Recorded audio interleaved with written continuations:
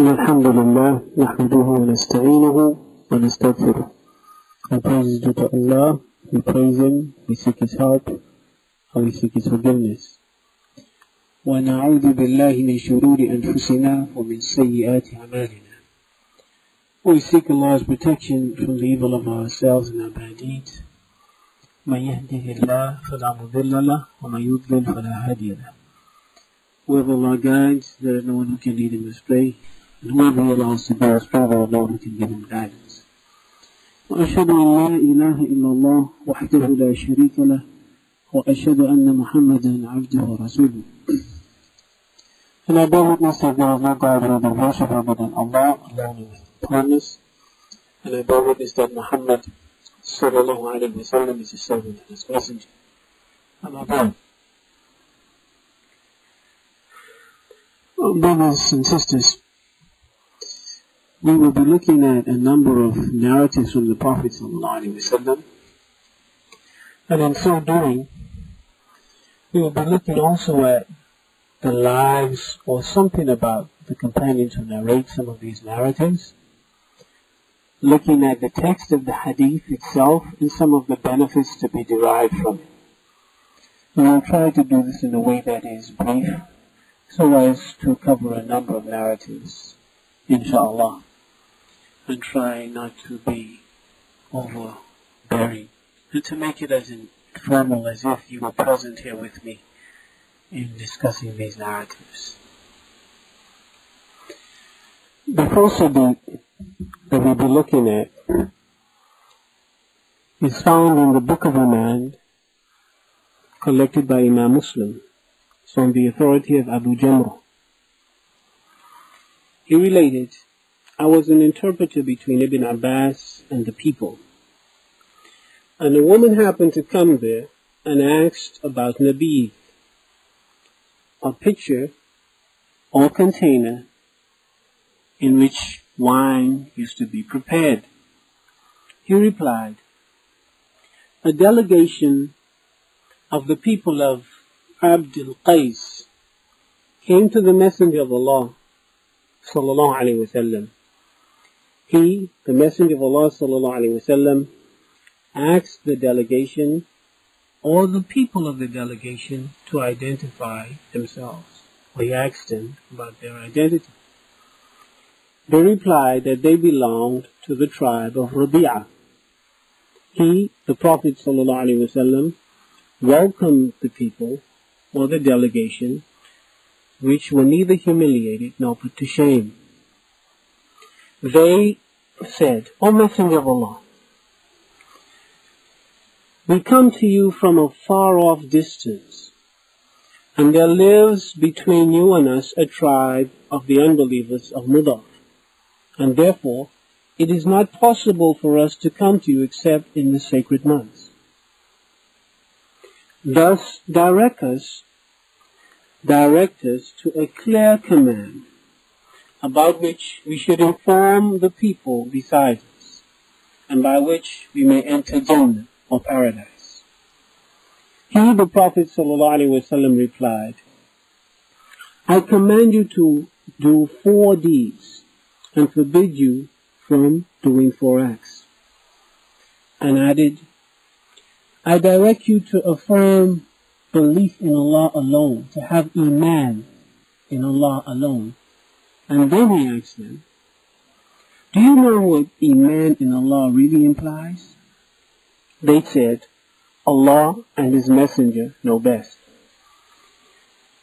The Prophet ﷺ said, it implies that you testify to the fact that there is no God worthy of worship other than Allah, and that Muhammad is the Messenger of Allah, that you establish prayer, that you pay the zakat, that you fast in Ramadan, and that you pay 1/5 of the spoils of war. And I forbid you to use gourd, wine jars, and other receptacles that were prepared for wine. This narration has a number of benefits. Among the benefits that we have is Ibn Abbas, who is considered an ocean of learning. Abdullah ibn al-Abbas, who was born 3 years before the Prophet ﷺ immigrated from Mecca to Medina.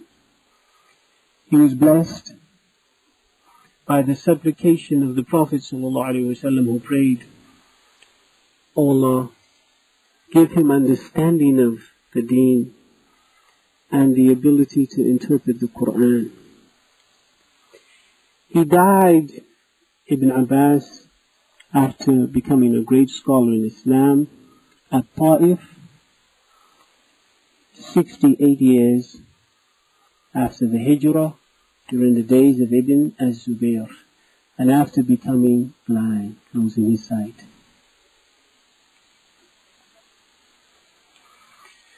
Also, we see in this hadith the importance of undertaking a journey for the acquisition of knowledge, and that this was something that the early companions did during the time of the Prophet Muhammad ﷺ. We also benefit from this narrative something of the personality of the Prophet ﷺ and teaching, and how gentle he was with his companions and those who came in search of knowledge. Also, the definition of faith as given by the Prophet Muhammad ﷺ himself, and that faith is not only a matter of the heart, but it is also a matter of implementation and putting into practice those important aspects of our faith. For example, what was pointed out in this hadith, salah, the zakah, and also the consequences of jihad, the spoils of war that are received after engaging those who disbelieve and would prevent people from entering into Islam. And also the belief or having a recognition and understanding of Allah subhanahu wa ta'ala, and also of the Prophet Muhammad sallallahu alaihi wasallam. All of these things help us to understand that the concept of Iman in Islam is very active, and it is not sufficient for an individual just to say we believe and that is it. But there is more to it than that. The following narration is on the authority of Abdullah ibn Umar,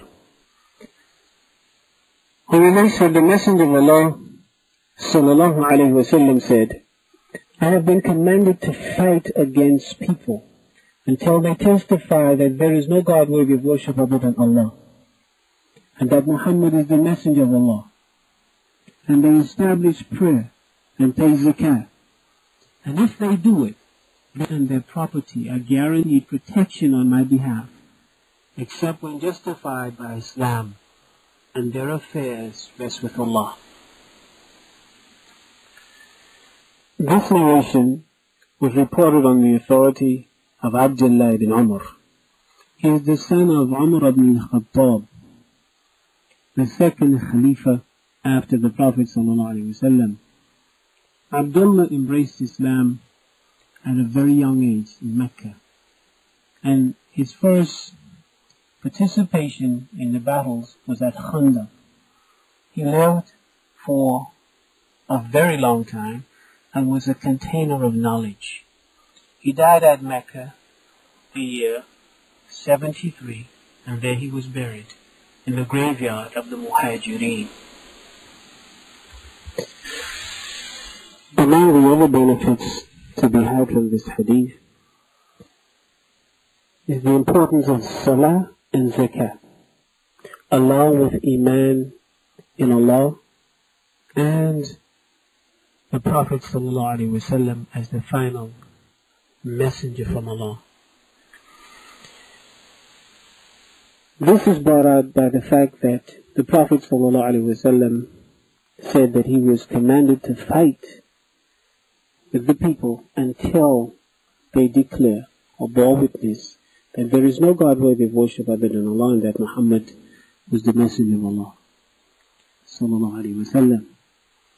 Among the benefits is that a person is to be judged according to what he shows, whatever appears of his deeds of good, and what is secret is left to Allah.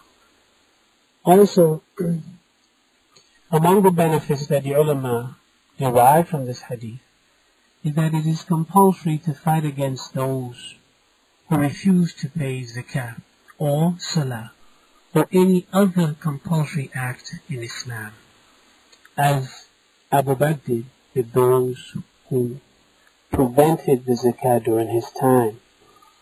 These are a few of the benefits from this particular hadith.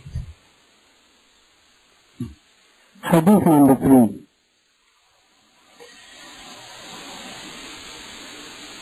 It is narrated on the authority of Miqdad ibn Aswad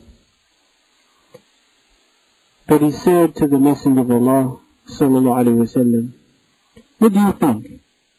If I encountered a person amongst the infidels, the disbelievers, and he attacked me and struck me and cut off my hand with his sword, then, in order to protect himself from me, took shelter under a tree and said, I become a Muslim for Allah's sake. Messenger of Allah, can I kill him after he uttered this?" The Messenger of Allah sallallahu alaihi wasallam said, "Do not kill him." I said, "Messenger of Allah, he cut off my hand and uttered this after amputating it. Should I then kill him?" The Messenger of Allah sallallahu alaihi wasallam said, "Don't kill him. For if you kill him, surely he will be in a position where you had been before killing him. And verily, you would be in a position where he had been before he uttered the shahada or the kalima, the words of Imaam."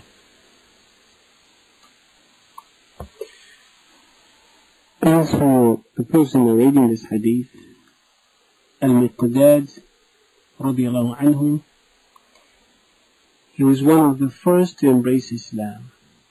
According to Abdullah ibn Mas'ud radiallahu anhu, he said, from among the first individuals to declare Islam in Mecca, there were 7, but amongst them was Miqdad. Miqdad also was amongst those who immigrated to Habasha. His kunya is Abul Aswad. Among the benefits of this hadith is that a person who declares Islam, his shahada or his declaration should be taken at face value. He is to be accepted as a Muslim once he utters the shahada and he begins to pray and do the things that a Muslim does. Thirdly, what we have in this narration, where the Prophet ﷺ said to this Sahabi concerning the taking the life of this individual, he says here, don't kill him, for if you kill him, verily he will be in a position where you had been before killing him. This means that as your blood is sacred before killing him, and there is no reason whatsoever for you to be held accountable for anything, he would be in that position.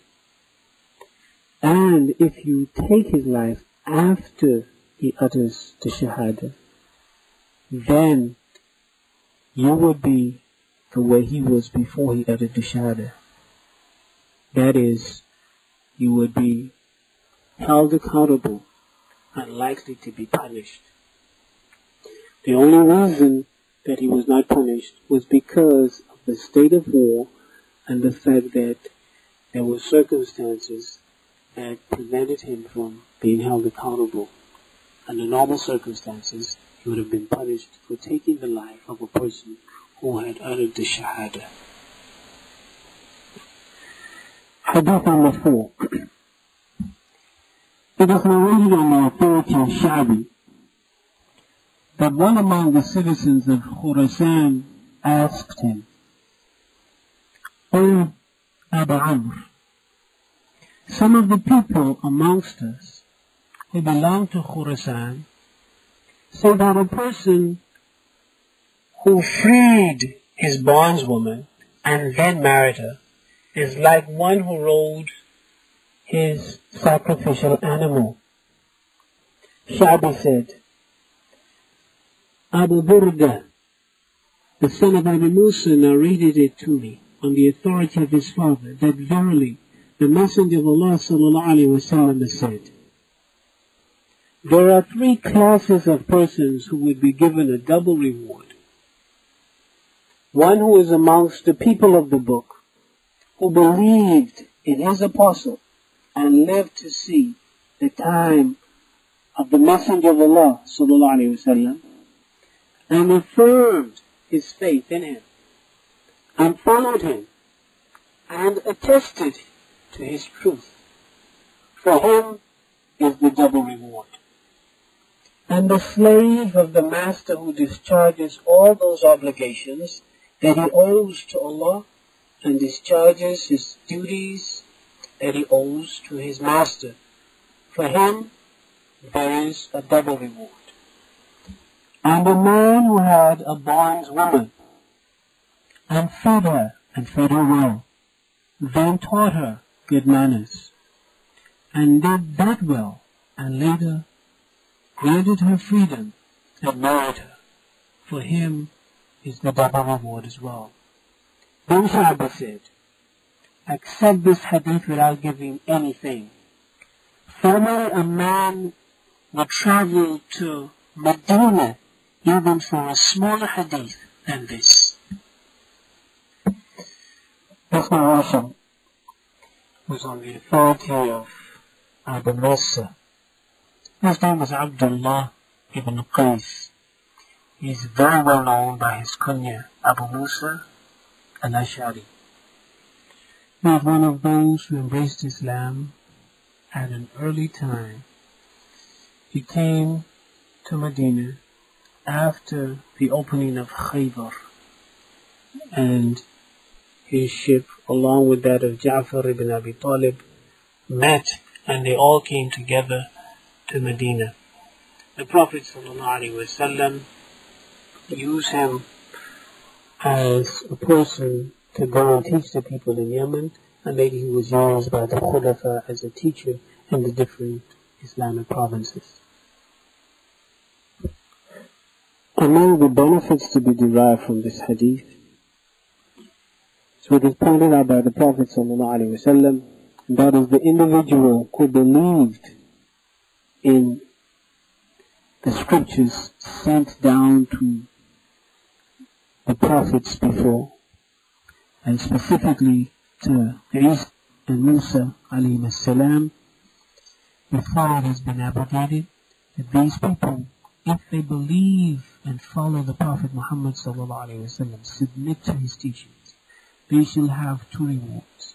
Rewards for the first belief and the practices then, and also for believing later in the Prophet Muhammad ﷺ and following him.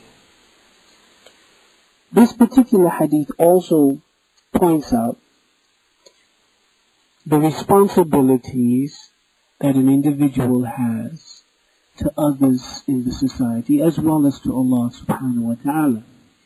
This is pointed out in the servant who fulfills or discharges his duty to the one who owns him, and also is mindful of Allah subhanahu wa ta'ala and carrying out what is due to him. If he discharges both responsibilities, he shall find with Allah two rewards. This narration also points out the importance of a person who has someone under his care taking care of them. More specifically, a person who has a maid servant.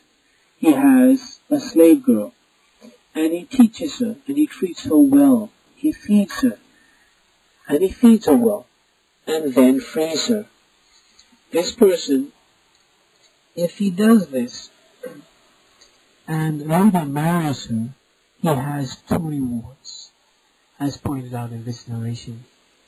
The narration also, in the end, as pointed out by Ash-Sha'bi, speaks about the attitude of the earlier scholars in taking long journeys in search of knowledge.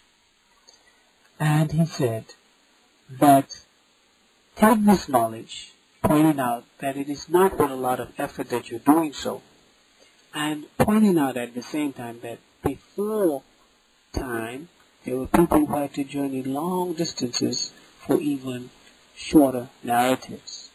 It is then an encouragement for those who hear it to remember it and put it into practice. Hadith number 5.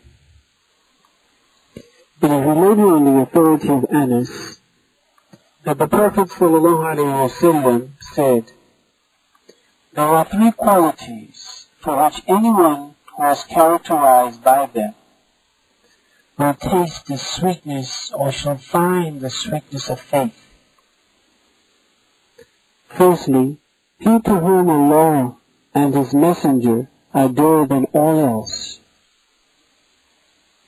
Secondly, he who loves a man for Allah's sake alone. Thirdly, and he who has such a great abhorrence of returning to unbelief after Allah has rescued him, as he has for being cast into the fire. The narrator of this hadith, Anas ibn Malik, Abu Hamza, was from among the Ansar. He was one of those who served the Messenger of Allah ﷺ from the time he came to Medina until he died. The Prophet ﷺ came to Medina at a time when Anas was only 10 years old. He lived for a very long time, more than 100 years. And he stayed in Basra during the Khilaf of Umar, teaching the people. And according to what we have in the books of history, he was the last of the companions to die at Basra. This hadith, first of all, points out that Allah, obedience to Him, should be above all things in the life of those who believe. And following the Prophet Muhammed ﷺ along with that. There should be nothing in the life of a believer dearer to him than obedience to Allah and the love to follow Muhammad ﷺ. If a person has this in his life, he will begin to taste the sweetness of faith. If Allah and His Messenger Muhammad ﷺ, they're dearer to him than anything else. Also, the hadith points out a second benefit, and that we should love people for the sake of Allah. This here means that a person should be upright if we're to befriend him, and that the closer he is to Allah's deen, the closer we should want to be to him. Our love and hate then should be for Allah's pleasure. Thirdly, returning to the hellfire, returning to the state of disbelief, is something that we should run from. Which means then that we should act obediently, that we should develop obedience, we should develop love through obedience, and do those things that would help us to hate what Allah hates. And if a person takes these 3 things, he has surely tasted the sweetness of faith. The third hadith is on the authority of Abdullah ibn Amr, who relates that the Messenger of Allah sallallahu alayhi wa sallam has said, 4 things, whoever has all of them is a pure hypocrite. And whoever has one of those characteristics, he has a characteristic of hypocrisy until he gives it up. When he speaks, he lies. If he holds a covenant, he proves treacherous. If he promises, he breaks his promise. And when he argues, he exceeds the limits. This narration was reported on the authority of Abdullah ibn Amr ibn al-As ibn Wa'il al-Sahmi al-Qurashi. Abdullah was one of the early companions of the Prophet sallallahu alaihi wasallam. He embraced Islam before his father did. That is, Amr ibn al-As. His father was only 13 years older than he was. Abdullah is considered one of the very learned individuals from among the Sahaba of the Prophet sallallahu alaihi wasallam. He died 63 years of the year of the Hijrah. This narration has a number of benefits. It deals first of all with hypocrisy. Hypocrisy is of 2 types. Hypocrisy which deals with your deeds, and hypocrisy which deals with your belief system. The first type of hypocrisy, which is associated with a person's actions, actually makes a person a disobedient servant of Allah, and it does not take him outside of the fold of Islam. That is what they call nifaq amal, or hypocrisy in respect to one's deeds. A person does the acts of a hypocrite. As for the other type of hypocrisy, which is known as nifaq i'tiqad, this is that type of hypocrisy which takes an individual out of Islam, to actually disbelieve in your heart, but pretend to be a Muslim. So, when this particular hadith is looked at, we have to understand it within this context. For this reason, we find that some of the ulama, when speaking about this, they, in an attempt to clarify it, say that what is meant by this hadith is a warning, and that an individual is considered sinful if he has these characteristics.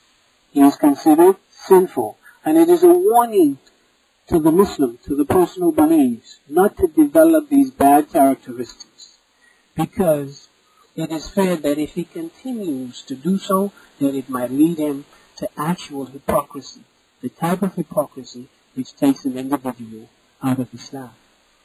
Among the benefits is that this particular hadith refers to the individual who has these characteristics within his personality more often than not. As for a person who, for example, breaks his promise once, he is not considered as having or can be labeled as a hypocrite. Wallahu a'lam.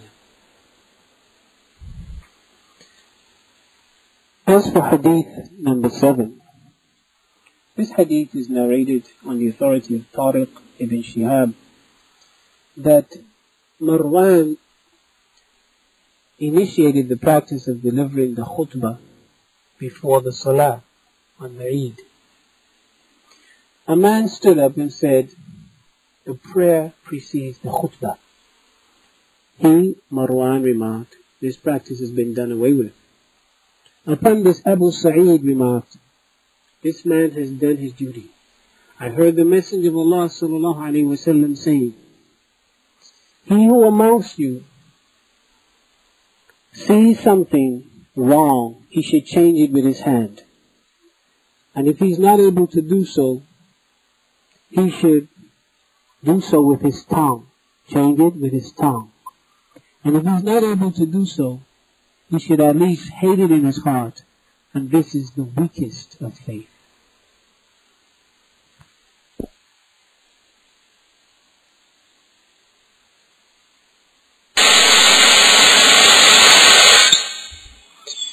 This narration deals with commanding what is right and forbidding what is wrong. According to the scholars, it is a compulsory act. That is, to command what is right and to forbid what is wrong. However, it is that type of compulsion or that type of compulsory act which if some members of the Muslim community do it, then the responsibility is removed from the other members of the community. This is known as wajib kifai. It should also be known that it is not a condition for a person who is commanding or forbidding something to be perfect and to stay away from whatever he commands, to do whatever he commands, or to stay away from whatever he forbids. He has two responsibilities: to command himself and to do it, to prevent or to forbid others from doing what is wrong, and himself stay away from it. If he is falling short in one of these areas, he should not allow himself to fall short in the other. He has two responsibilities. For this reason, even if he's not doing it himself, he should still command others and enjoy what is right and forbid what is wrong. This is the opinion of some of the ulama. We also know that there are certain things where a person or an individual does not have to be a scholar to command what is right and to forbid what is wrong. For example, the ulama, when dealing with this, point out certain specific areas. For example, a person is known to not pray. He has given up salah. Or he has given up fasting in the month of Ramadan. Or he is committing adultery or fornication, or drinking some type of alcoholic beverage. All of these things are clearly known in our deen, and each individual knows that this is something that should not be done. So he has the right, rather a responsibility, if he sees his brother doing this, to advise him to stay away from it. These are those things what the ulama call al-wajibat al-zahira. These obvious compulsory acts that everyone is aware of. So he's able to advise his brother under these circumstances. And you don't need any specific knowledge to do so. There are other areas that are more involved and require special study. Under those circumstances, an individual should ask one who has knowledge, and he should not venture into an area where he has no knowledge. Al-Shafi'i, when speaking about commanding what is right and forbidding what is wrong, he mentioned something that should be taken into consideration. He said, whoever warns his brother or reprimands him secretly, he has advised him and has honored him. And whoever warns him and reprimands him in the open has disgraced him and lowered him. This is something that Imam Shafi'i pointed out, because very often it is understood that an individual doesn't take warning or reprimand in the open very easily. And so it is better to pull him aside and tell him that what he did is wrong, what she did was not correct. Here, the Prophet ﷺ in this hadith deals with what should come first if a person has the ability to do so. Here he points out changing what is wrong with the hand. If a person has the ability to do so, and he sees something wrong, he should change it with his hand. If he's unable to do that for whatever reason, he should at least speak out against it. And if he's not able to do this because of fear that something might happen or something greater might occur, then he goes and he hates it in his heart. He hates it in his heart. And this is something that we find that the scholars of Islam dealt with extensively.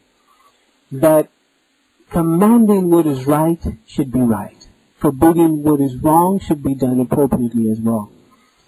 If a person is afraid and he is more certain that if he were to change something with his hand it would cause more confusion and a greater fitna or greater types of corruption, he should stay away from changing it with his hand. rather he should speak out against it. Likewise, he's afraid that speaking out against it at that particular time would cause, for example, bloodshed and a greater fitna than he's trying to change, and he should be quiet and hate it in his heart, at least for that moment. Also, it is not recommended that a person who is commanding what is right and forbidding what is wrong to go and break down the doors of individuals simply because he thinks someone is doing something that is wrong. This is something which should not be done.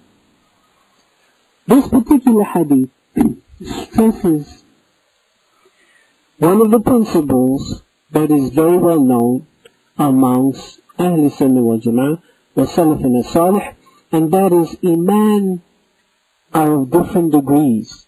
Some people have strong faith, and others, their faith is not so strong.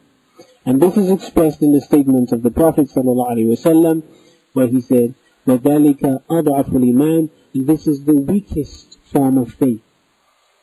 From this we have a number of benefits then, that changing what is wrong and commanding what is right is a responsibility on the Ummah as a whole. If one individual does it, then if this is sufficient, then the sin is removed from the rest of the community. If he's able to change something with his hand, he should do so. If this would cause greater confusion, then he should speak out against it. If speaking out against it would cause a greater confusion, or more fitna, trouble and trials, then he should at least hate it in his heart. This is the least that a person can do. He should always, there is no excuse ever for enjoying in one's heart what is wrong. There is no excuse, because not having hate in your heart for what is wrong shows the absence of faith. The Prophet ﷺ also, in emphasizing this point, he expressed in another hadith, and for the benefit of our brothers and sisters who are listening, we have a narration on the authority of Hudayfa, that the Prophet ﷺ swore, and he said, by him in whose hand is my soul, you shall command what is right, and forbid what is wrong, or Allah shall come close to sending upon you a punishment, and you shall supplicate to him, and you shall not be answered. Hadith number 8.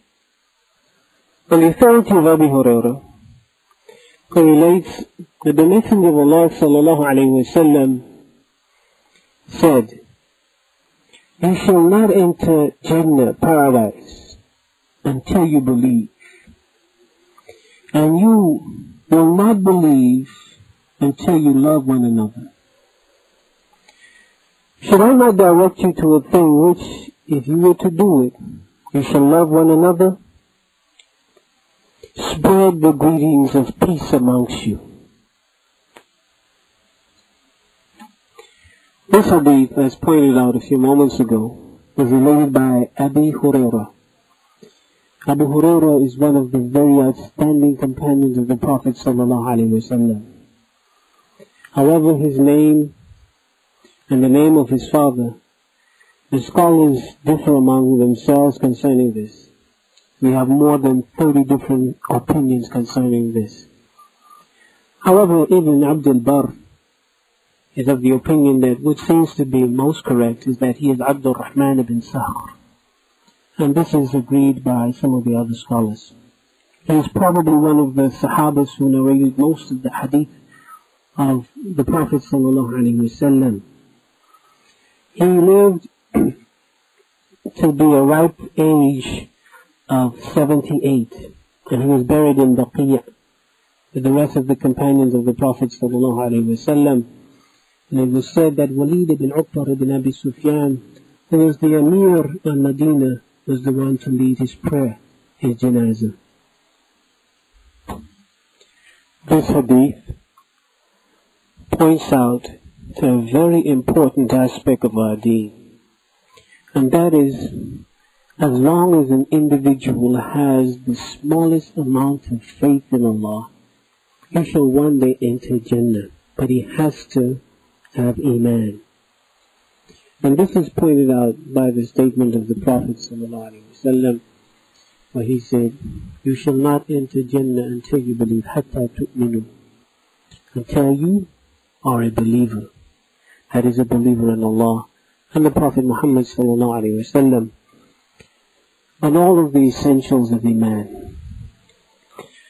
This then is for the one who has the smallest amount of, and this is we have seen in a number of other narratives, where the Prophet sallallahu alaihi wasallam pointed out that whoever has this amount of Iman shall enter Jannah. This, however, does not mean that a person can do anything that he likes and he will go directly to the paradise. Nay, the Prophet ﷺ taught us elsewhere that there shall be people from Ahl Tawheed, people who have the Shahada, who shall enter the hellfire until they will be like charcoal, charred. And then mercy shall overcome them, and they shall be given to drink from the river of life. In some narrations it said that water from the river of life shall be sprinkled on them, and they shall bloom once again. Another narration points out to this truth, where the Prophet ﷺ said, whoever says La ilaha illallah أنجته يوما من دهره أصابه قبل ذلك ما أصابه.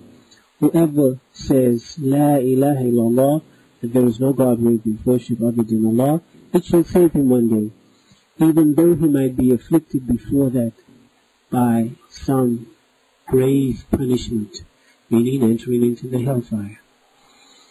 So this particular hadith then teaches us one of the conditions for entering the Jannah is to have Iman, meaning that those who are kuffar shall not enter therein. The other benefit from this hadith, we learn that a person shall not have complete faith. Not that he will not be a believer, meaning that he will be a kafir, but he will not have complete faith. And we as believers shall not develop this quality of complete faith until we love one another. Loving one another then is an expression of faith. The opposite is an expression of kufr. That is, to fight with one another.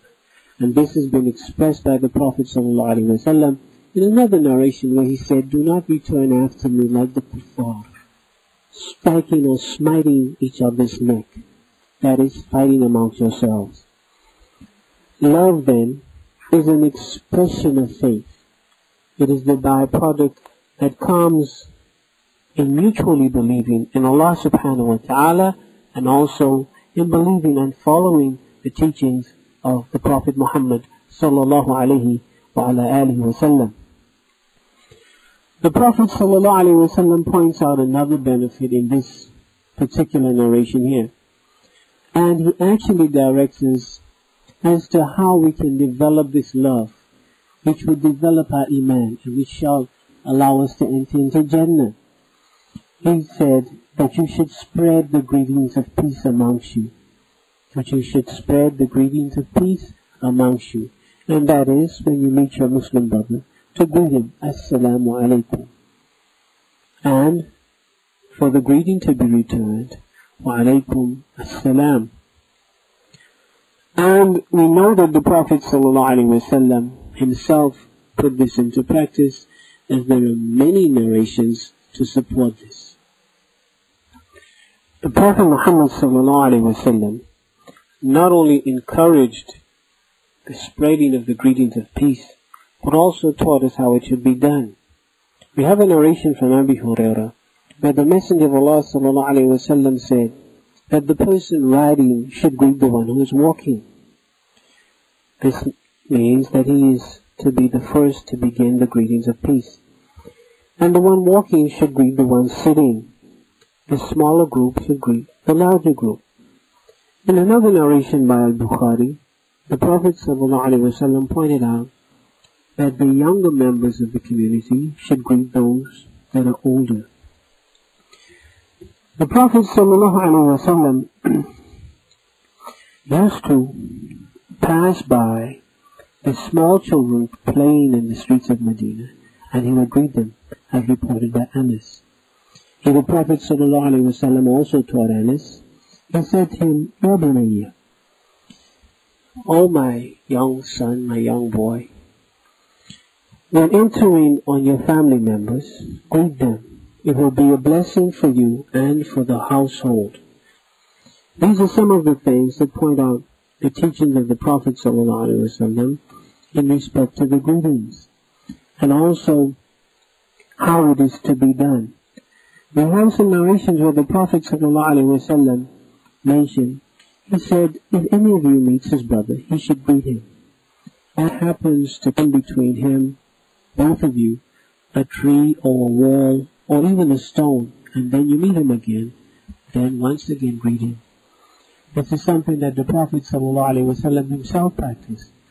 In a narration from Abi Hurairah, a person came into the masjid, he prayed incorrectly.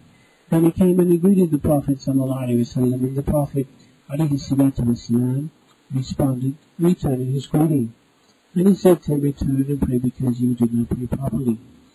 The man repeated this, and he again returned and he greeted the Prophet ﷺ. The Prophet Muhammed ﷺ responded by returning his greeting. This happened 3 times. Spreading the salams, the greetings of peace, is a pathway to Jannah.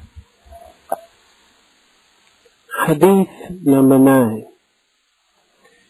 Abu Hurairah reported that the Messenger of Allah sallallahu alayhi wasallam said, the fornicator who fornicates is not a believer so long as he is committing the act of fornication. And no thief who steals is a believer as long as he is committing theft. And no drunkard who drinks wine is a believer as long as he is drinking it. Abu Malik ibn Abi Bakr narrated this on the authority of Abu Bakr ibn Abdurrahman ibn Harith. And then he said, Abu Hurairah made this addition, no plunderer who plunders a valuable thing that attracts the attention of people is a believer so long as he commits this act. This narration has a number of benefits, and it's probably one of the more important narratives with which you will deal. It deals with Iman, the whole concept of faith. And this hadith has been looked at by some to indicate that whoever commits a major sin is doomed to enter hell forever, eternally. And this is because the statement of the Prophet ﷺ seemed to imply that the person who commits these acts has no faith. And we have already seen that the person who has no faith is a kafir, and that the kafir shall not enter Jannah. He shall never enter Jannah. This understanding, however, is not correct for a number of reasons. The first reason, and we probably would just stop here, is because of what the Prophet ﷺ said in another narration, a narration reported to us on the authority of Abi Dharr, who said that he sat near to the Prophet ﷺ, who told him that whoever declares that there is no God worthy of worship other than Allah, and then dies on that with that faith, he shall enter Jannah. Abu Dharr went on and he said, even if he commits adultery or fornication and steals, he, the Messenger of Allah ﷺ, responded, even if he committed adultery or fornication and stole. I said, even if he committed adultery or fornication and stole something? He, the Messenger of Allah ﷺ, said, even if he committed adultery or fornication and stole. This was repeated 3 or 4 times. The 4th time, the Prophet ﷺ said, in spite of Abi Dharr. Abu Dharr thereupon left repeating these words and saying, in spite of Abi Dharr. In this particular narration, the Prophet ﷺ pointed out that even if a person committed a major sin, like adultery, fornication, or stealing something, that if he had faith, that he shall one day enter Jannah. And this we said previously is left up to Allah subhanahu wa ta'ala how he deals with him. If Allah so wills, he might forgive this person. If he so wills, he might punish this person because of his wrongdoings. However, as we have seen previously, he shall not abide eternally in the fire like the kuffar shall do. This then is the way of the scholars who understand this deen of ours correctly. They bring about a relationship between the two narratives, showing the real understanding of our deen, and that a person who commits a major act, a major sin, that he is not doomed to the hellfire eternally. His fate is left with Allah. He might be forgiven and allowed to enter Jannah without going to hell, or he might be punished for that particular act. This is the way a relationship is brought about between this narration that we're dealing with and the narration of Abi Dharr. The person then who commits those acts is not a person who has complete faith. And this is how the hadith was understood by some of the other scholars. That the individual who committed this act, any of the above mentioned acts, those sinful deeds, he does not have complete faith.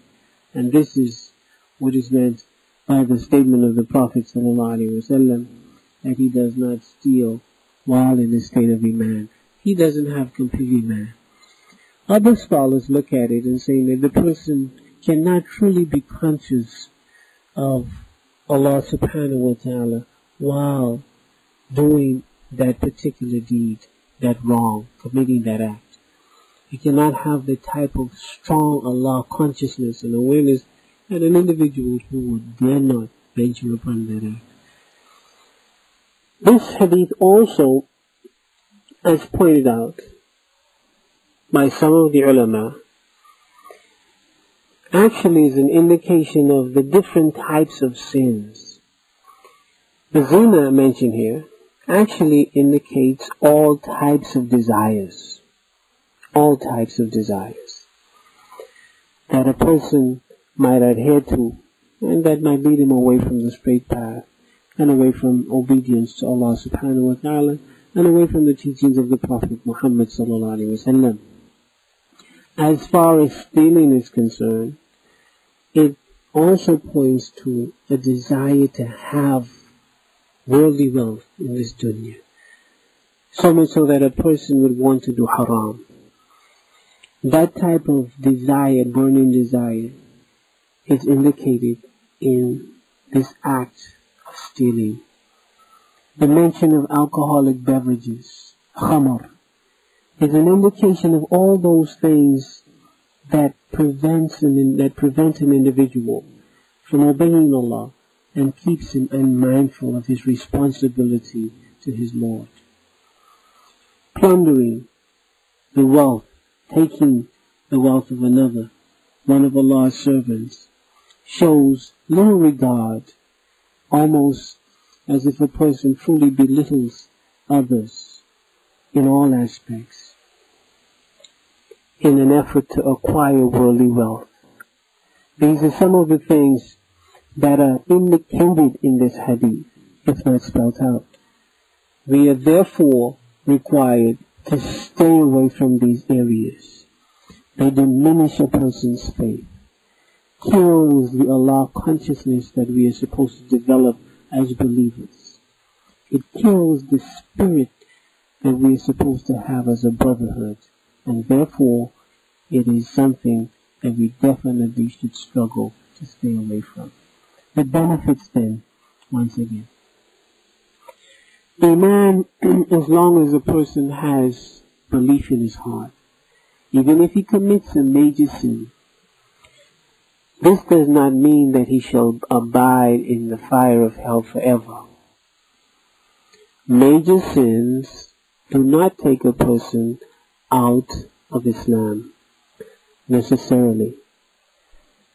Also, we know that if a person commits a major sin, it is left up to the will of Allah to either forgive him or to punish him, as was pointed out in the narration that we saw earlier, that a person shall be saved because of his belief, even though he might be punished before that in the fire of hell.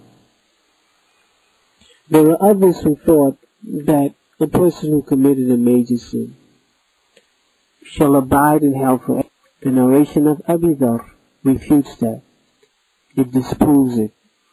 Because the Prophet ﷺ said, whoever has the shahada, even if he commits fornication or adultery, which is a major sin, or even if he steals, which is another major sin, that this person shall enter the paradise.